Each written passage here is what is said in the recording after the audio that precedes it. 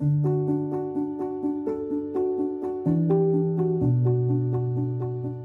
United Nations was established after World War II with a promise to save succeeding generations from the scourge of war. Long live the United Nations. Special political missions are one of the instruments the organization has at its disposal to advance this promise. SPMs, as they are called, are civilian missions deployed by the General Assembly or the Security Council under Chapter 6 of the UN Charter. They can also be established by the Secretary-General as part of his good offices. It all started 75 years ago on the 14th of May, 1948, when the General Assembly decided to deploy a UN mediator in Palestine. 1 week later, Volker Bernadotte was appointed to this role.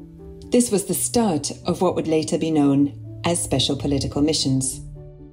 Since then, numerous such missions have been deployed to different parts of the world with a range of different mandates.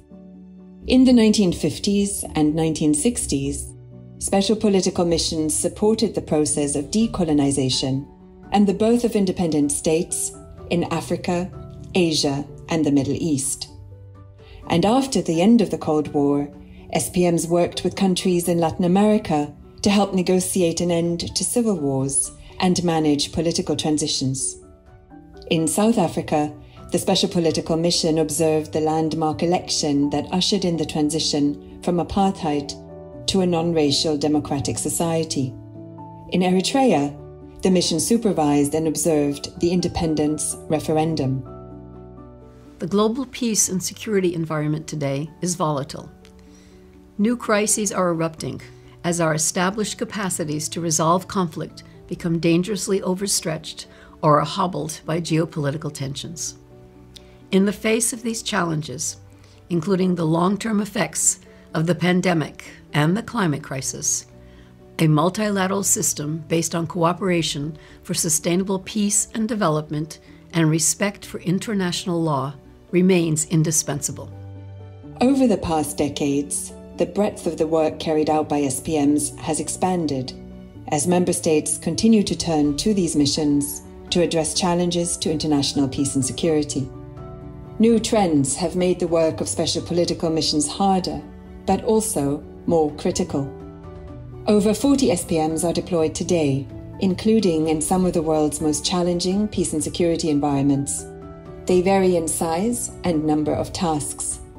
They carry out a spectrum of critical mandates, from preventive diplomacy and peacemaking to supporting the implementation of peace agreements and sustaining peace.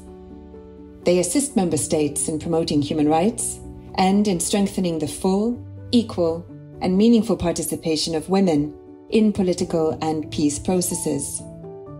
They also support the inclusion of other actors in dialogue, notably youth, as well as marginalized constituencies. In today's environment, regional partnerships are essential in peace and security.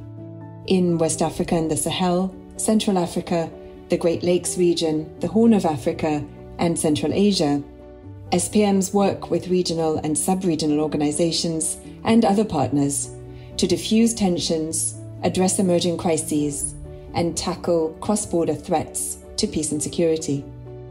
SPMs must change and have had to change as conflicts have evolved.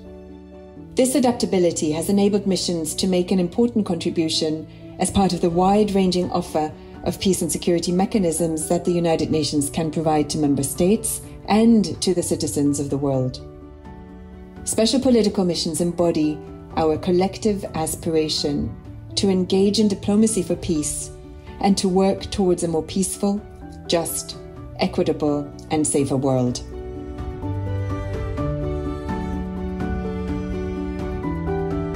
"75 years on, special political missions are more important than ever. I pay tribute to all who have served in them and urge member states to continue to support them. Together we can and must forge peace."